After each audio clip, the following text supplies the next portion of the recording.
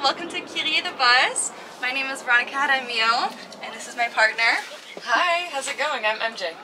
And this is our beautiful 2005 Econoline Super Duty bus conversion. So we got this bus 2 years ago, all the way in La Chute, and it was yellow. It was used for school bus driving purposes, and then we had the crazy idea to turn it into a little tiny home. So if we start at the beginning, we love our grass. we love our grass, so that's the beginning of the floor. And we painted our dash white, which turned out to be not the greatest idea in the end because light reflects in your eyes, but it's fine. It was a cute idea at the time. And this is our driver's area. It has a lot of space, as you can see. We put in a little shelf at the top, plants because we love our plants, a little hangers for all of our stuff, driver's fan just in case we get a little bit hot, and yeah. This is the beautiful driver's area. The layer of our floor is like an inch and a half taller than what the bottom of the bus is. But that's for keeping us warm at night, because it can get pretty cold at night in the bus. And structurally, what we did also is that we insulated the whole ceiling and the side panels as well with foam insulation and ceramic paper. Yeah, yes. ceramic paper. That was a whole process. We had to do a lot of research for it, but it was really worth it, and it makes the build a lot more high quality in my opinion. And so this is the living area. This is where we spend most of our time when we're living in the bus. We decided to use basically a bathroom vanity unit as our kitchen because, as you can see, there's limited space. And this was the best size that we could find. We have 3 drawers, 2 doors, which is like just enough to be able to store everything you need in a basic camping kitchen. And we were able to install, we were able to install some magnets. Because when you're driving, things go everywhere, obviously. So we have little magnets over here and over here so that when you place it, it stays shut, but it takes a little bit of effort to pull it back out again. Yeah, there's a price to it, but it's okay. And one of the coolest things about this bus is our water system. We spent some time researching how to get running water in the bus, because obviously we're not hooked up to anything. And basically how it works is that we have an electric pump connected to a battery that's inside this bench. And whenever we need water, we turn on the battery, which activates the pump, and we have 2 big 18-liter jugs that we store here. So that's our supply, and the waste goes into this canister right here. And it's really great because one of the most tedious things when you're camping is doing dishes in like a tub and having to like be outside doing your dishes, and this just makes bus life a lot easier. Agreed. Another really cool thing about the sink is that you can turn it around and it extends, and then you'll be able to shower outside, which is how we shower whenever we travel in the bus, and it's really fantastic. Works really well. It does take 2 people though, so one person has to be in control of when the water's on, when the water's off, and the other person is outside showering. So that's one of our favorite things about the build. But on the other side, we have our chair slash dining slash, I guess, sitting area. So what we have is we have one, I guess, stool here that actually opens up, and then we can have all of our storage. So these are our curtains, we have a first aid kit, some mosquito nets, and in here is our battery pack that is used to power all of the electronics in the bus, like the water pump, our phone chargers, laptop chargers, everything. So it's really good. It was one of the biggest investments we did in the bus, and it was proven to be really worth it. Now, the next part is the bedroom area. And what we have here is we really wanted to, again, maximize storage.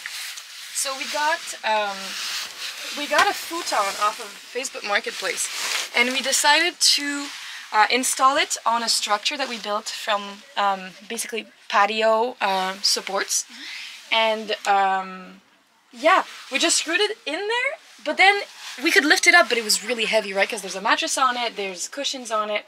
And so we decided to get these struts, which are basically what you use to keep the trunk of your car open. But we installed them on the frame of this futon couch to make a bed that stays up so that we can have access to all of our storage. And this is where we keep our small compost toilet that we use. It's also kind of the bathroom area, as you can see. Whenever the privacy curtains are up, we can, you know, do what we gotta do. And we also store our water here. We have 2 extra jugs, as well as a bunch of bins of storage for dry food, toilet paper, clothing, you name it. This bus was obviously initially yellow, and we decided that we wanted to customize the paint job. And so what we decided to go with is this blue, dark blue paint with stars on it. And how we did it is that we first had to sand completely sand the exterior of the bus to remove the varnish and the first layer of paint. We did that with orbital sanders. It was a whole day's work, and it was extremely tedious, but it was really worth it. And then we decided to use, we used a Rust-Oleum paint that we mixed. We mixed a gallon of bright blue paint with, I think, a smaller gallon of black paint to get this specific shade. And we hand painted the whole bus ourselves. It was also a whole day's work, but this paint was really thick and it's super rust proof, and it's been holding up great, to be honest. Very, very well. We also decided to use a different type of paint for the ceiling, the top of the bus. We decided to use, you can't really see it, if you come to the side here you can tell that this shade of blue is slightly different than the shade of blue on the body, and that's because it's boat paint, so it's paint that's used to paint the bottom of boats so that it doesn't rust. And since we figured all the rain's going to be hitting the top of the bus, we wanted it to be extra like leak-proof. We have our Instagram handle, which is @KyriBus, and initially this was actually my Christmas present to MJ.